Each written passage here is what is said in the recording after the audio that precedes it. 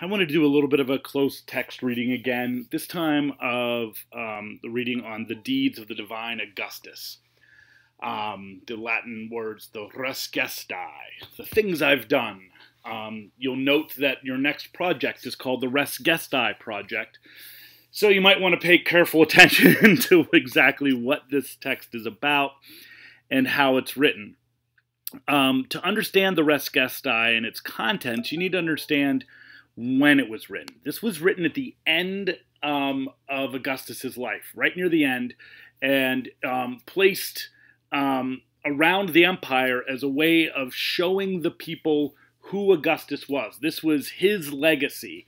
This is what he wanted to leave behind, okay? So these are his words. These are things that he thought were important. And so as you're reading, remember, this is someone crafting their own legacy. So as you go through, you're going to see some themes pop through. And I just wanted to point a few out, and then that's probably all I'm going to do today, so you can get a lot of this yourself. At the beginning, the first few points are all about what happened immediately after the death of Julius Caesar. You'll remember that Caesar was killed, and what followed was a bit of a civil war between, well, as Octavian chased down those who killed Julius Caesar. And so these first few are about that. I drove the men who slaughtered my father into exile, right? And then afterwards he conquered them in 2 battles. And you see then the next part is the honors that he was given. And notice the honors are something that are given by other people, but for him, this is a really important statement about how great he was. The fact that people celebrated him and honored him is a sign that he was in fact great. So you see things like the words triumphs and ovations. These are big parades and celebrations of his greatness. But he's very careful, too, about looking like he might be power hungry. And that's your reflection question today, and I really want you to think about that. Here he says, the dictatorship was offered to me, and I said no. And later on, you're going to hear that other important positions were offered, and he turned them down time after time. So I want to make sure that we understand why he might do that. Again, here are more honors. The Senate decreed vows be taken for my health. People were praying for him. His name was included in a hymn as if he were a god, right? All of these things were about how much he was honored by others.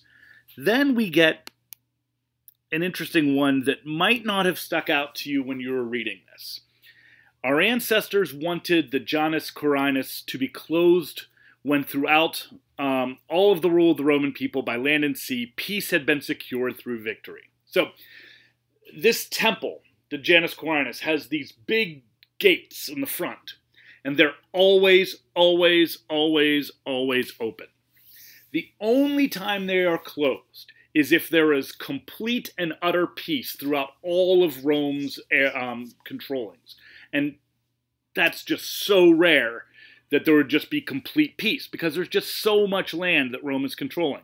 Notice that during his lifetime, 3 times these gates were closed. So peace. He is celebrated for his peace. In fact, his reign is said to have begun an era known as the Pax Romana, the Roman peace, where Rome was, for many regards, at least internally, not fighting with itself. No civil wars. Now, again, might not seem like a big deal, but remember everything that led to Augustus taking over. It was civil war after civil war after civil war with Marius and Sulla and Caesar, right? So here we've got a time where he is able to be celebrated for peace.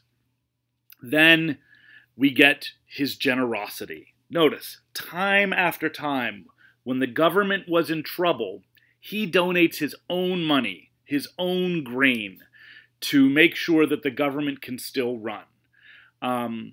You can imagine in a world like today, right? You know, we're going through some incredible things where it's extraordinarily expensive for the government, and there's issues about what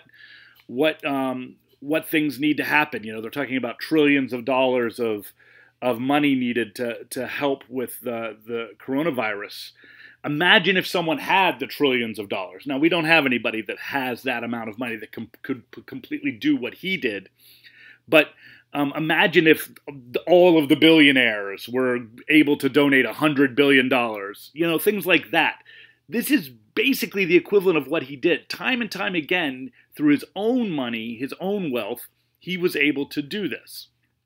Notice, 4 times I helped the senatorial treasury with my money. When taxes fell short, I gave out contributions of grain and money from my granary and my patrimony. So that's his inheritance. And then beyond that kind of generosity, there's the generosity of public buildings. He builds beautiful temples, the Senate House, you will see this, the Capitol, the theater, all of these public buildings he builds, and a lot of them with his own money. So again, this is something he thinks he wants to be remembered for. To help the masses and the people, he threw games, these gladiatorial games that you've seen movies on and whatever else. These are really big for bringing the people together.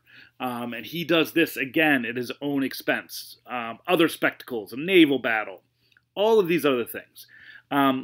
You may remember that Pompey made his name from clearing the Mediterranean Sea from pirates. Well, Augustus does this as well. He also, like Crassus, who was able to stop a slave rebellion, Augustus is able to do that as well, right? So here's all of these things. And then finally, as most great leaders, he's able to tout his military victories. He extends the borders.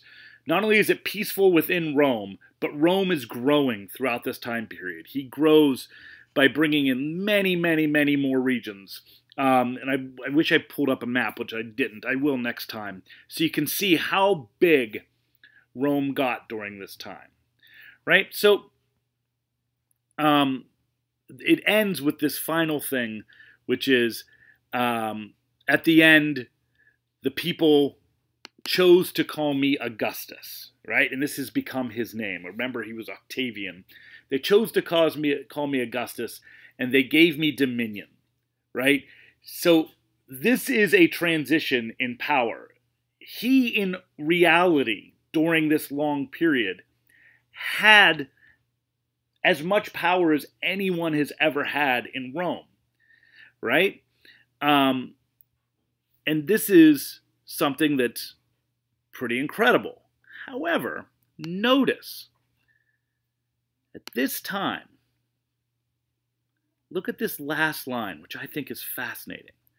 He says, after that time, after I'd been given all of this is the beginning of what we call the empire, 27 BCE. After I've been called Augustus, after I'd been given all of the kind of imperium, that's the word we get for we call him an emperor.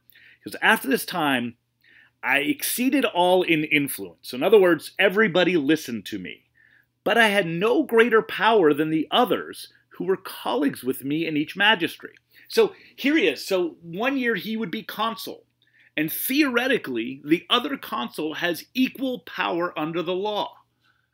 But during the entire reign of Augustus, he exceeds all in influence, meaning people listen to him. No matter what his legal authority was, he was in fact ruling Rome by himself, right? This is a shift from the idea of a republic to one man ruling. And yet, on the surface, if you look at it, theoretically, he had no more power than anyone else. And that's your reflection, right? Why on earth would he go out of his way to make it look like he has no more power than anyone else, when in reality, he is running the show all by himself? Think about that. Think about why that might be important. And please shoot me an email if you have any questions about that or anything else. Thank you very much. Hope this was a little bit helpful for you.